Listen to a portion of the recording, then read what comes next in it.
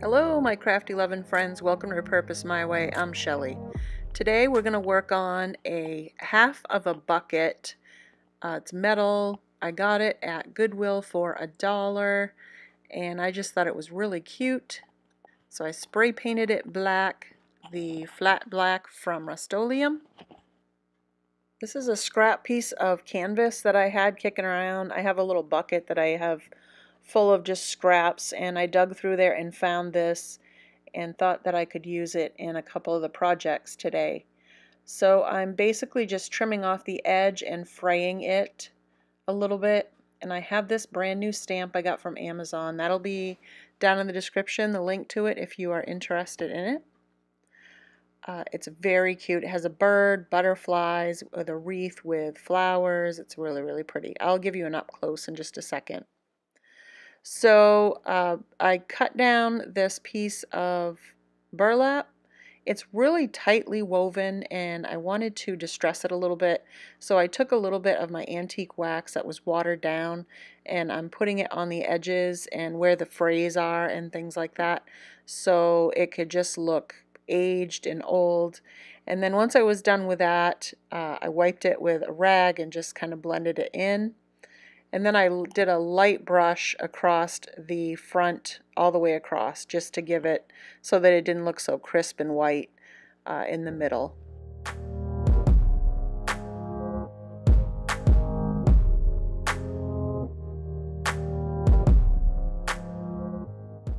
So here's the cute little stamp. There's a little freeze frame for you. It's so pretty. I saw that online, and it was only like $6.99. It was really inexpensive, so for that size of a stamp. So I left the backing right on it, and I took some of my ink chalk paint because I don't have any ink stamp pad or anything like that, but I took my ink chalk paint, and because it's the first time using this, I put it on, I thought fairly thick, and I tried it on a piece of paper. I know it's not like cloth when you do it, but it really looked like it needed a lot more ink on there, or paint. So I'm glad I tested it first, because this time when I went in with the paint, I did an extra thick layer on it, and that way when it went on to the fabric, it would be a little bit darker. I like it to look faded and worn, so it doesn't have to have all the crispness of the stamp, but I did want it to be able to see what it looked like for the most part. So that came out pretty good. There's a little corner down there on the left, and I did ink that back up and fix that one little spot.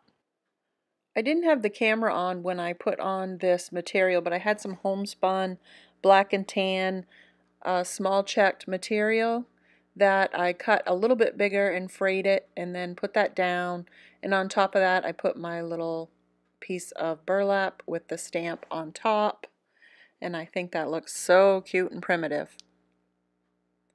So to add a little bit to the top, I've been trying to decide what to do on this, and decided that I would just keep it simple and wrap it with a little bit of jute twine. So I think I did 4 or 5 wraps around the top, and just to add a little bit of something to it. I think it looks really cute.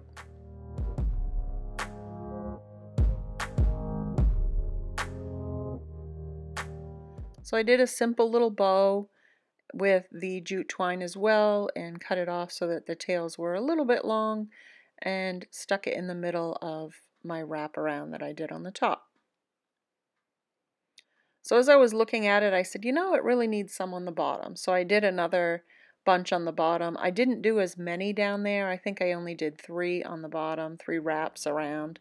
And when I do that, I like to crisscross and make them go over each other a little bit and look just kind of random. And so that came out pretty good, I think. So take a look and see the finished product.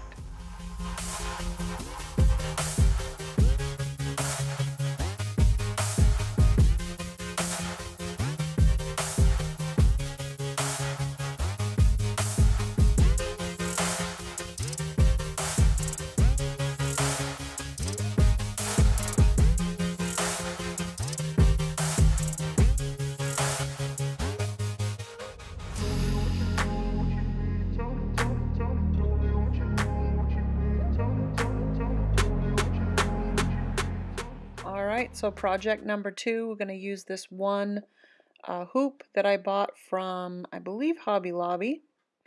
Another new stamp that I got for, I think it was the same $6.99 on Amazon, and again the link will be down in the description to that. Another piece of the burlap, and another piece of my homespun black and tan, and this really cute basket that I got at a flea market recently. So I'm trying to find the side that I want to use for the burlap, the better side. Here is the stamp, another one. It's got flowers and butterflies. It's so pretty. Again, Amazon, $6.99 I believe, or that was when I bought it. There'll be a link down in the description if you're interested in it. So I'm doing the same technique as I did the first time. I'm distressing it around the edges, and then I'm going right down the top of it very lightly, just to give it a worn, old, kind of a grungy look. As you can see the difference there, hopefully. The stamps are a little bit sticky when you first get them, so I just took this towel and just kind of put it on it. It's not super sticky, but I was trying to keep the stickiness off it.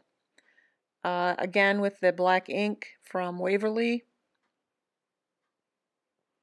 and I'm just going around again, and I'm giving it a pretty good coat of the black so that it will sit down in that fabric really well. As you can see, it's pretty thick, but it seems to sink in the fabric when you're putting it on there, so it doesn't show up as well. And again, I don't want this bright, and I do want it to look kind of faded and like it's just been around a while and washed a bunch of times and faded out. But I do also want it to, some of the pieces of it to show up. I moved a little bit doing this, so I noticed that some of the little butterflies kind of got a little bit mushed, but not too bad. I think you can still tell what they are a little bit. But that looks so cute. I really love that stamp. So now I'm taking my embroidery hoop, I took it apart, and I'm taking the outside hoop and I'm putting on some burlap colored ribbon, and I'm going to put that all the way around the outside of the hoop.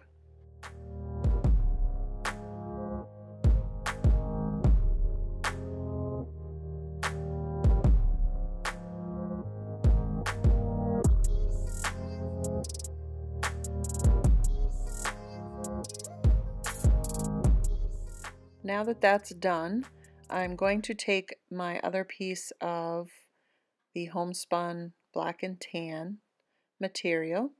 I'm going to put that down first on my little hoop, the inner hoop, and putting my burlap over the top of that.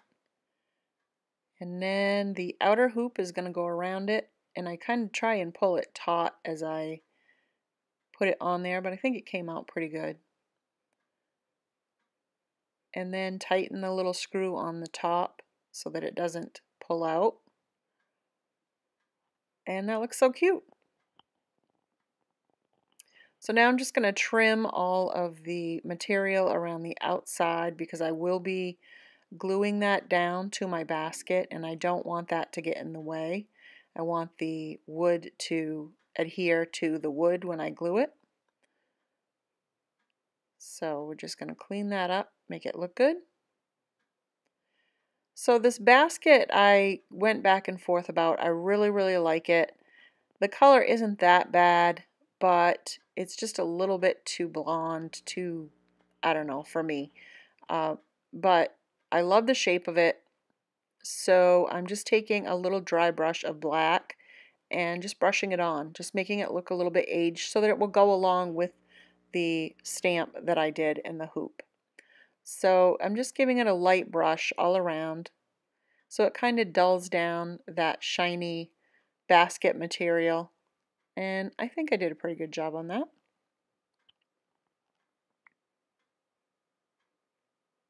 So this is how the little hoop is going to go in there. It's just going to sit right in the middle.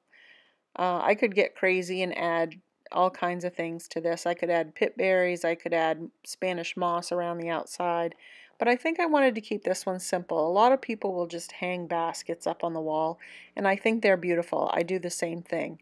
But this one I thought was really pretty because it had the stamp in the middle, and I don't think it needed anything else. I think this was enough. Sometimes less is more, I'm always saying, and sometimes I go overboard and sometimes I don't do enough. But you have to know kind of when to say when. So I just like the simplicity of this basket.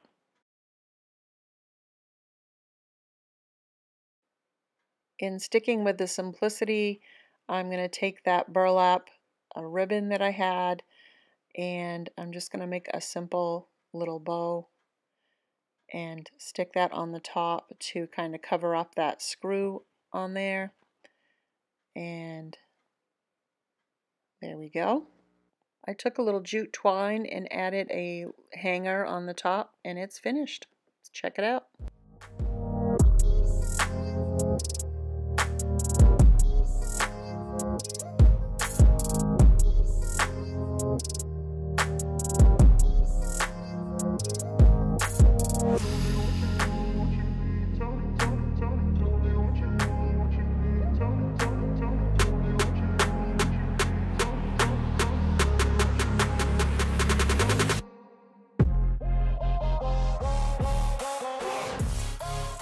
So welcome to Butterfly Kisses and Ladybug Hugs collaboration.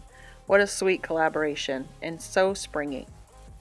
So our host Rustic and Lace DIY started this collab with co-host 6 Kids and a Glue Gun and co-host Crafty Hints.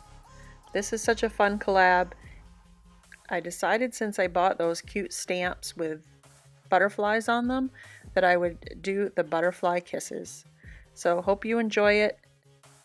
Down in the description will be the link to all the girls' channels and to the playlist as well. Make sure you go check out all the other creators that have joined this collaboration. Project number 3.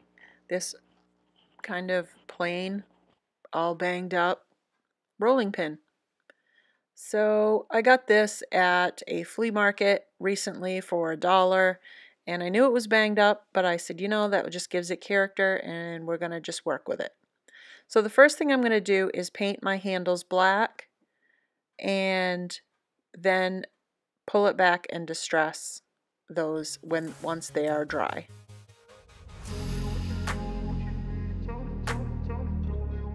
I'm taking my antique wax, watered down in this cup, and I'm going to antique wax or stain the middle part of the rolling pin. I'm going to try and get in all those little divots that are all over that rolling pin. It looks like somebody just used it as a hammer or something. I don't even know, but again, I'm just going to work with it, and I like distressed, and that's just going to add to it.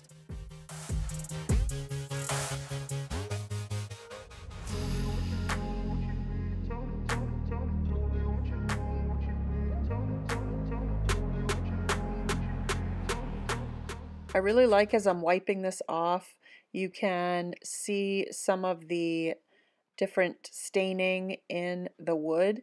I couldn't see that before until I put that on, the antique wax on there. And so that's pretty cool that it brings out different parts of the wood. So once I get all that stained, I'm taking my brush with just a dry brush of black and going over it again to make it look a little more aged and antiqued. So again, here's another stamp. I went stamp crazy, guys. These are birds sitting on a limb, and they're so cute. So the first one that I'm going to use out of this pack is this bottom one. I think that one's really cute, and it will fit really nicely on my rolling pin. So I'm adding a bunch of paint onto my stamp. Now, wood is different than cloth, and I should have remembered that. I've done this before, but for some reason I thought I needed a lot of ink on there. So it wasn't too bad, but I really could have gone with a little bit less ink to make it look a little more distressed and aged. But I think it really came out good and crisp. So now to go along with the collaboration of the butterflies, I am going to take some butterflies from this other stamp that I used and put those on there, kind of flying around the birds. So I thought that would be kind of pretty.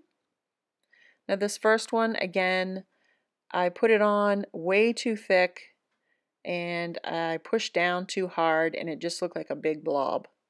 So I took my rag that had a little bit of water on it and just rubbed it back, and then it just looked like a distressed spot on the rolling pin. So it doesn't look that bad. So I decided to try it again and take a little bit of the ink or the paint off and try it again. But again, I pushed down a little bit too hard. It came out a little bit better. You can kind of tell it's a butterfly. I probably should have just totally taken it off and tried it again with a little bit less paint, but I could tell what it was. So now I've done the other one and I've learned a little bit and done a little bit less paint and not pushed so hard, and that one came out a lot better. So here I'm just distressing the handles and bringing back some of that wood underneath and pulling that off. And then I'm going to turn around and seal it once it's dried up a little bit. I'm going to seal it with my antique wax. I'm going to just put it on there and then pull it right back off, and that should seal it pretty good. And while I had the antique wax out, I went over my stamp once it was dry and just kind of went all the way around just to give it a quick seal, and then wiped it down a little bit. And then to cover up some of these indentations on the rolling pin, I took again some of my jute twine and just kind of randomly wrapped it around to kind of cover it up, but not totally. It's really only on one end that it's damaged, which is the one that I'm working on there.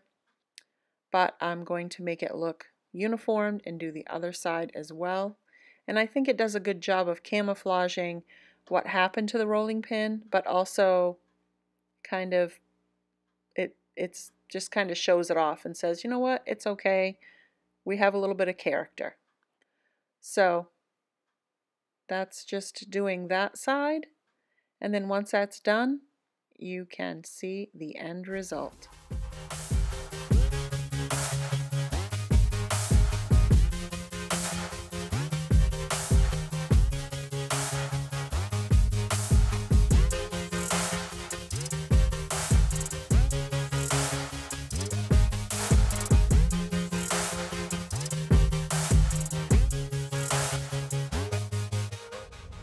So what do you think, friends? Do you like my projects today?